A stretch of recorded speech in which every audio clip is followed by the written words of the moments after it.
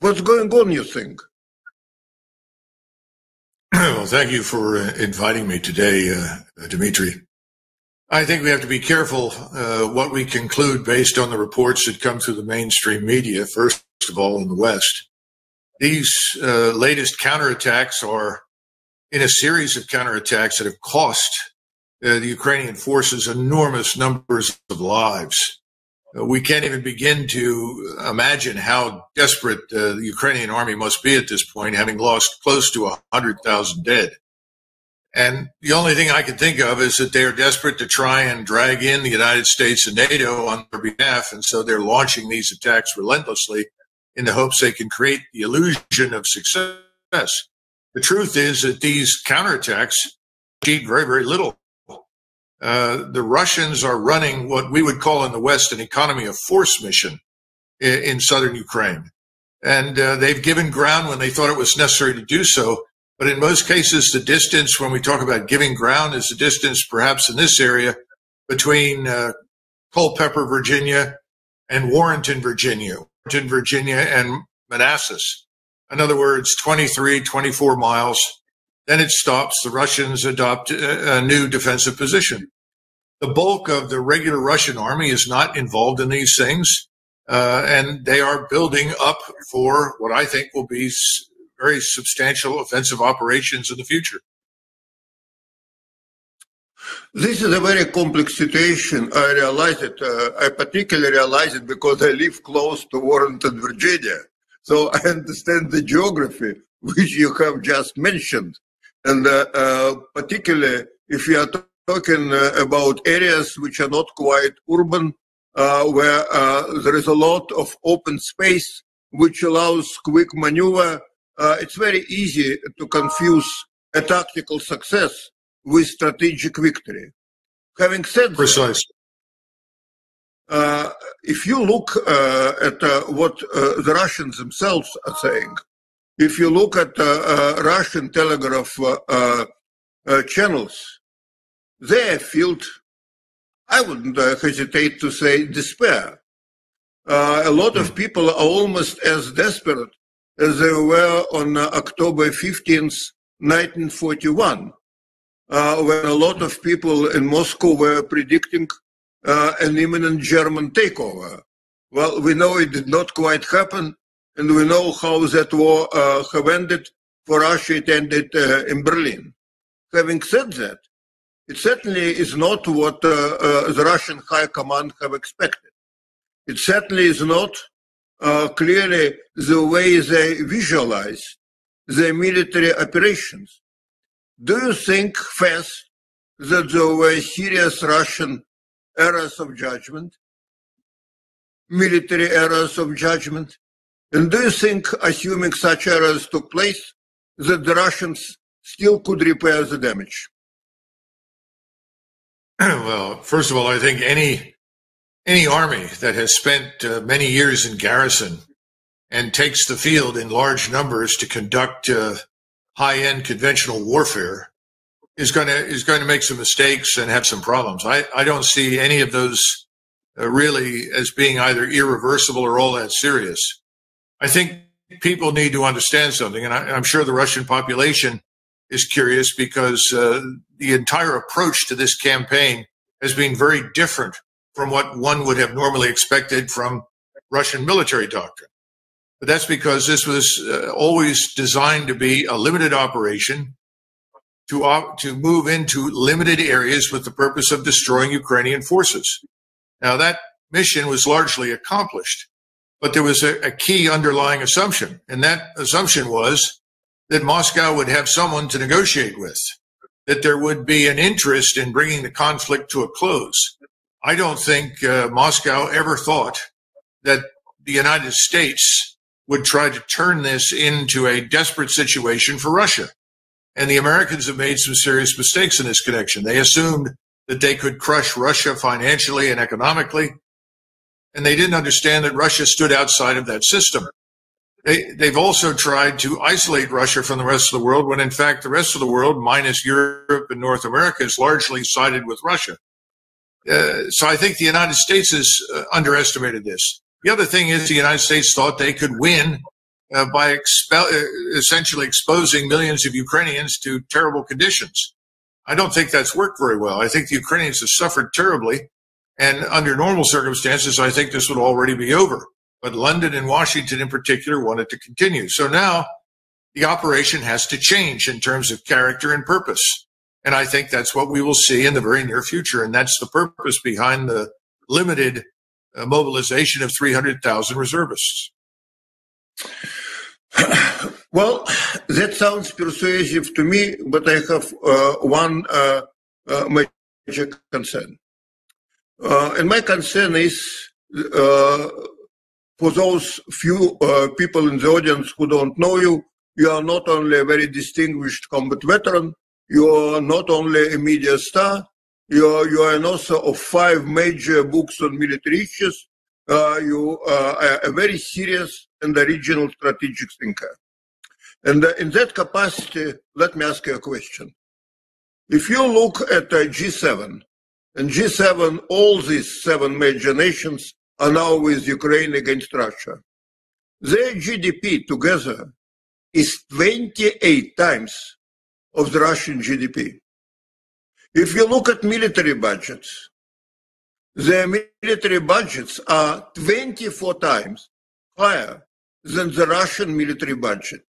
And as you know better than me, at the beginning of the Ukrainian campaign, there was some, I would say, hesitation in the West, particularly in Washington, in supplying Ukraine with most modern, sophisticated, high-precision, long-distance weapons. This hesitation is still there, but in terms of what is permissible without provoking Russia too much, well, I think the analysis is today that we can do more than was originally considered appropriate. How under those circumstances can Russia win if this war lasts for months or years? Well, expressing support for the position the United States takes falls far short of sending troops to fight in a war. There is no appetite whatsoever in Europe, with the possible exception of the Poles. Nowhere else in Europe is anyone interested in being dragged into a war with Russia. And right now, the support for Russia from the United States European allies is shrunk to a trickle. It's drying up. And we are now reaching the end of our war stocks. In the meantime, the predictions that the Russians would run out of munitions, the Russians would run out of tanks, everything else, all that's nonsense. The Russians have plenty of ammunition, plenty of equipment, and the bulk of their forces have not been engaged. The Russians have never committed more than 20% of the Russian regular army to Ukraine. Again, that's going to change at this point. I think Moscow has finally given up on the potential for any negotiated settlement. And then there's another aspect that has to be brought into this, and that's the economic damage done by the sanctions leveled at Russia to Europe. Europe's in a very serious position right now, particularly Germany. And frankly, Germany is the keystone in the edifice of NATO and the European Union. The Germans are furious. They're angry. They're frustrated. They don't understand what's happened. They're particularly frustrated with the Poles, who seem to be determined to find a way to war with Russia. I think we're going to see changes in the German and French and other European governments, a model of Mrs. Meloni's victory in Italy. And I think these will change the strategic complexion of the entire event. And Ukraine, by the way, is going to suffer terribly as the winter wears on. And there will be no help for Ukraine from the Europeans or the United States to deal with that effectively. As you know, there are now a number of influential voices in Russia which suggest to Putin that he needs to replace his top military commanders, that they are unimaginative, that they are inept, that they do not know how to properly organize their forces, because in the past, Russia had a number of successful operations, but certainly on a much smaller scale. If Putin asked for your advice, what would you tell him about the quality of Russian high command and whether he needs to do to them what Stalin did to his generals at the beginning of the what they call Great Patriotic War, when he essentially appointed totally different people than were in charge originally. Dmitry, I'm not familiar with the personalities involved. And again, you have to understand what mission the Russian military was given. And decisions were made early on regarding what kinds of forces would be used and how they would be employed. As I said, I expected a very different opening phase of the operation from the one that we witnessed. I never thought that over the space of 500, 600, 700 kilometers, piecemeal units of the Russian army would move in to Ukraine. I was quite shocked by that. But I didn't at the time understand President Putin's sensitivity to avoiding damage to infrastructure as well as to Ukrainians. He made it very clear that he was not interested in killing civilians under any circumstances. And contrary to what the Western media has reported, I think the Russians have exercised great restraint.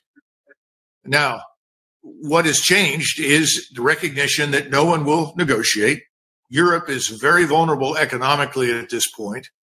The winter is coming. He's now decided to increase the military power that he's prepared to employ. Most of the reservists will release Russian formations from elsewhere in Russia for duty in Ukraine. We're also seeing a lot of forces come in with equipment and weapon systems that we have not seen in the past. So I think at this stage of the game, Russia is winning. Russia's not going to lose. And we're going to witness offensives more on the model of what we have expected in the past but have not yet seen. And they will be devastating. Ukrainians will not be able to withstand them. Well, I wanted to ask you a question which perhaps is no longer relevant in view of what you just have said. I kind of was operating on the assumption that it would be difficult for Russia to prevail without using some qualitatively different weapons. And I was thinking, of course, about tactical nukes. And if you look again at the Russian media, at Russian official statements, there is an interesting dichotomy. President Putin said on a number of occasions that under certain circumstances faced with an existential challenge, Russia would use nuclear weapons, including even strategic nuclear weapons. But at the same time, there is clearly considerable hesitation in talking about this in greater details, and particularly entertaining a notion that perhaps they could start with tactical nukes. I talked to a senior Russian official about a week ago, and I asked him about a possible Russian use of tactical nuclear weapons. And he said to me, this is absolutely not going to happen. And I said, well, but Putin talked about using nuclear weapons. He said, Putin never talked about using nuclear weapons against our Ukrainian brothers. This is unthinkable. And I said, well, but can't it become thinkable if Russia is going to be on the losing side? And he said, well, that's not going to happen. That's why, he said, we Russians are having this partial mobilization. It would take 2-3 months for this mobilization to start bearing fruit. And we have to be deliberate, he said, because if we mobilize too quickly too many people, we would have no capability to train them and to arm them properly. But he said in 3 months, we're going to be fine. Now, what would you think about this attitude? Should nuclear weapons, tactical nuclear weapons, be a part of our discussion in the United States of what may happen in Ukraine, or am I exaggerating? It's worse than exaggerating. It's nonsensical. Putin has made it very clear on numerous occasions over many years that the idea of using a nuclear weapon against a neighboring state is effectively off the table. And as your Russian official pointed out, the Russians do view Ukraine as another Slavic country that is very closely related to Russia. So the idea of any sort of weapon of mass destruction like that has been off the table from day one. I think the nuclear scare is largely invented in Washington, D.C., and it's designed to scare the West, particularly West Europeans, into thinking something could happen that won't. The only way that a nuclear confrontation could occur would be if we launched a nuclear weapon at Russia. We are not going to do that. The people inside the White House may be confused and disappointing in many ways, but insane isn't one of them. There will be no nuclear confrontation. There will be no nuclear warheads involved in this war. So forget it. Well, this is very reassuring. So you basically are saying that obviously we are dealing with something very serious, with potentially ominous consequences, geostrategic consequences for the United States. But we are not talking about like during the Cuban Missile Crisis. We are not talking about a likelihood of direct U.S.-Russian nuclear confrontation, right? Well, remember that one of the chief reasons that President Putin finally decided to move into eastern Ukraine was that we had reneged on our promise that we would not put theater ballistic missiles, strike weapons with nuclear warhead potential on the ground in Ukraine. And when it became clear that that promise was not going to be honored, along with a lot of other promises, he said, we've got to go in. We've got to clean out eastern Ukraine, and then we've got to achieve neutrality for the Ukrainian state. I don't think that position has changed. I think it's the same. And I don't see anyone in Washington who is contemplating the use of those weapons. Now, there are people in Washington who talk about it. Fortunately, they are not in the chain of command right now. They're not in a position to make that decision. The notion that you have something called a tactical nuclear weapon is dangerous. And this is something that the Russians understand very well. The use of any nuclear weapon will lead rapidly to escalation, simply because the side that is the victim will conclude that if it does not use its arsenal quickly, it will lose it. So there will be no use by the Russians, and I don't see any evidence that we will do it. This war will be settled with conventional means, high-end conventional means, and many, many weapons that are very destructive, but they're also very precise. The Iskander missile, Kinjal missile, these things are devastating weapons. Some of them have been used, but not to the extent that we are likely to see them be used now. But none of them will have nuclear warheads on them, and we know that. And how do you think this war is going to end? Would you care to make any prediction? I think that we will rapidly become absorbed here in the United States with our own internal financial and economic difficulties. The same people who think for some reason that you can hike interest rates to feed inflation but not cut spending, that you can still peddle bonds to the rest of the world when the Japanese and the Chinese are dumping our U.S. treasuries. These people are also claiming that Ukraine can win. They're wrong. Those things are incompatible. Those things are not going to happen. The entire Western world is going to be consumed this winter with the financial and economic crisis that is developing. So that's the first part. Second part is the Russians are exactly what you said. They're deliberate. They're methodical. They're going to put together these offensives. These offensives will be launched, I suspect, certainly when the ground freezes, no later than mid-November. And these offensives will sweep everything before them. And we, on the other hand, will sit there and say, well, we're sorry, we did all we could, and the Ukrainian people will suffer for it. One question which is very important in my view, and for which I certainly don't have a good answer. Why the hell we're doing all that on Ukraine's behalf?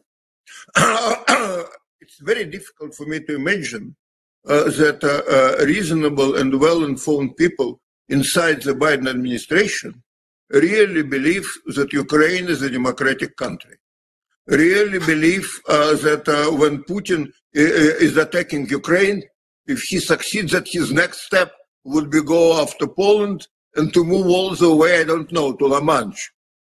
Why is Ukraine so important for the United States? And why couldn't the United States meet Putin halfway, providing him with assurances that Ukraine would not become NATO member anytime soon? Because everybody in Washington was acknowledging that Ukraine would not become a part of NATO. Why did we need to trigger to contribute to this crisis? Well, Dmitry, first of all, you've been with us long enough to know that we have no strategy. We simply have no strategy. There is no systematic approach that defines the desired end state, how to achieve that end state, and what the real purpose of the mission is. If you ask anyone, what are we doing in Ukraine? The answer is, well, we're degrading Russia to make sure Russia can never do this again. It's all nonsense. There is no specific end state other than let's see if we can destroy Russia. Ukraine is an opportunity for us. We'll intervene, we'll set up a government, and then we'll exploit the Ukrainian people to weaken Russia, and perhaps we'll be successful, and we'll eliminate this obstacle to total global financial domination by the United States and the dollar. It's ridiculous nonsense. The World Economic Forum is part of it. The people in the West, the elite class is part of this. It was a terrible miscalculation. It's not going to work. It's going to fail miserably, and we are going to be in serious crisis. So the best answer I can give you is that these people were opportunists. They thought they could do something they can't. It's failing. It will fail. And the consequences for us will be enormous. I mean, look, NATO is really in ruins at this point. Anybody who looks at it objectively knows the Europeans are not mobilizing nor have any interest whatsoever in a war with Russia. They thought NATO existed to stop wars in Europe. They thought NATO's purpose was to avoid future wars. They thought the EU was there to promote peace and prosperity across borders. All of that has been turned on its head by Washington. Washington is failing. It won't work. All we have to do at this stage, I'm afraid, is take the abuse that we will from the mainstream media and from the politicians in Washington who will depict us as deranged traitors. But in the next 60 to 90 days, that picture will change tremendously. And when it does, we will do what we have always done. We will stop talking about Ukraine, change the subject, and talk about other things.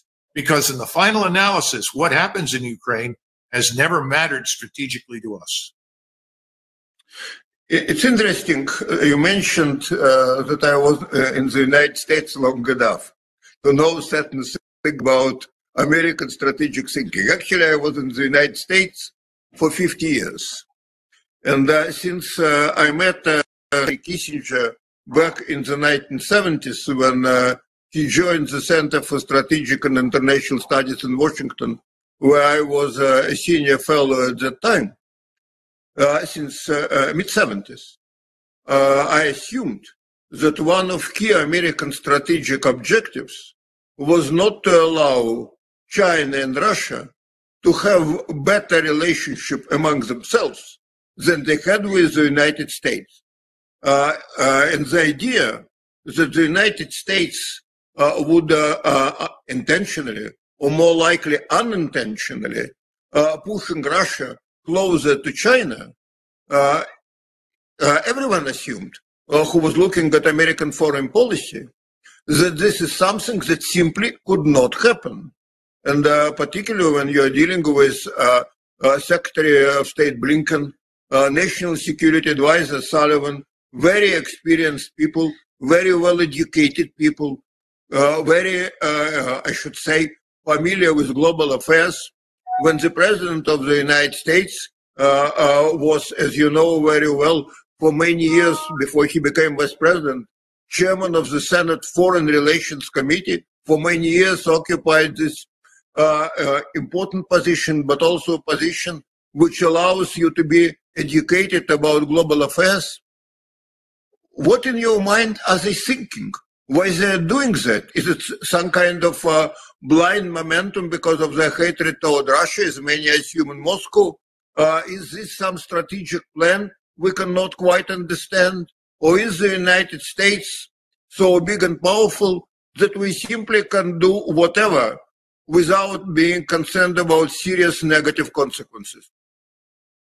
Dmitry, I think your last point is a very valid one. I think that figures very prominently. Remember, the presidents that you referred to before 1991 were guided largely by strategic interests.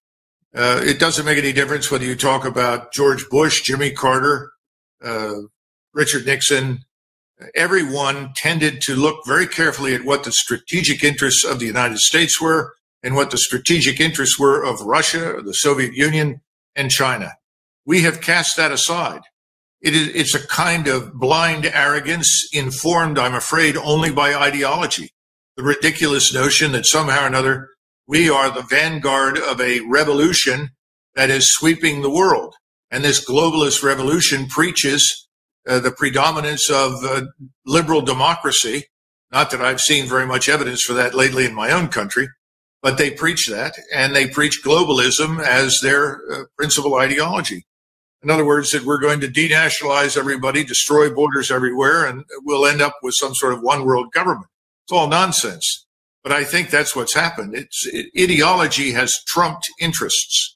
We've got to get back to understanding interests. And if we looked at ours, we looked at Russia's, we would understand that Russia has always had and always will a legitimate national security interest in Ukraine. And furthermore, when you look at Russia's armed forces today, the size of these armed forces, it's absurd to suggest that Russia has any interest or plan to conquer Eastern Europe. It doesn't have the force to do it. So you can't have it both ways, Dmitry. You can't say on the one side, look at how incompetent and weak the Russians are. But, oh, by the way, if they succeed in Ukraine, they're all marching on Warsaw. It's absurd. Doesn't make any sense. We've got to get back to interests, but we need a completely new administration. Frankly, I think we need a new generation of leaders in Washington. Well, it will not come as a surprise to you that I do not necessarily agree with everything you said, particularly about tactical nuclear weapons, but you know about them much more than I do. But I overwhelmingly agree with your basic approach to foreign affairs.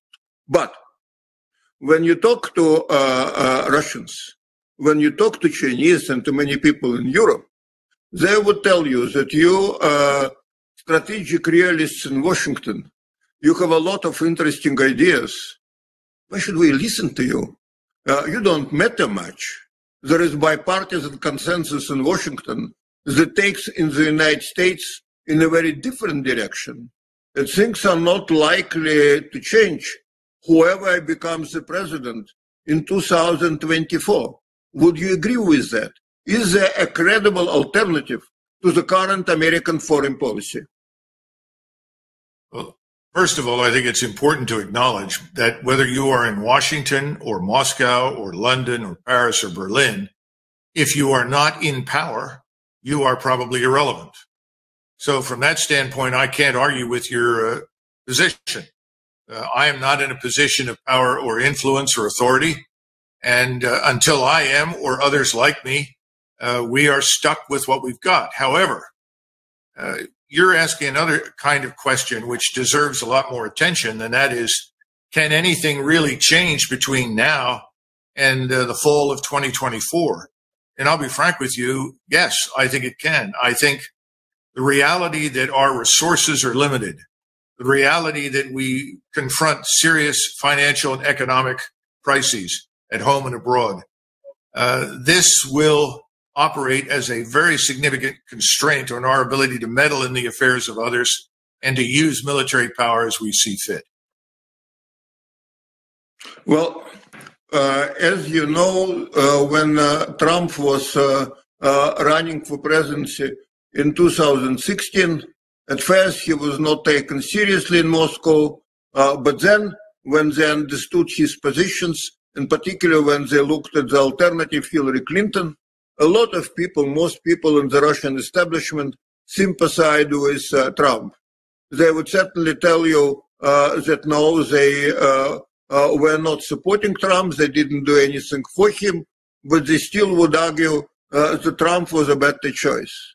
Well, and they were very bitterly disappointed when they looked at what actually happened with US foreign policy during the Trump administration. And of course, you know better than me that a lot of people in senior positions, even in the White House, were occupied by people who fundamentally did not agree with Trump or even despise him personally. Do you think it is possible that if there was a new Trump administration or any other Republican administration, that there would be a serious substantive change in the American foreign policy? If I am right, and the economic disaster that confronts us over the next 2 years is as severe as I think it will be, Dmitry, yes, we will see a profound change of course.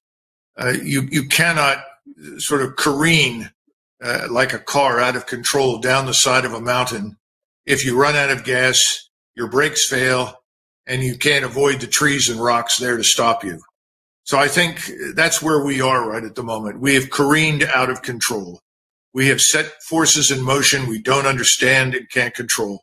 And there's another feature to this, and that is, and you know this better than I do, most Americans today are worried about the damage done by the hurricane. Most Americans are not thinking about Ukraine, and I doubt that large numbers of them can even find it on the map.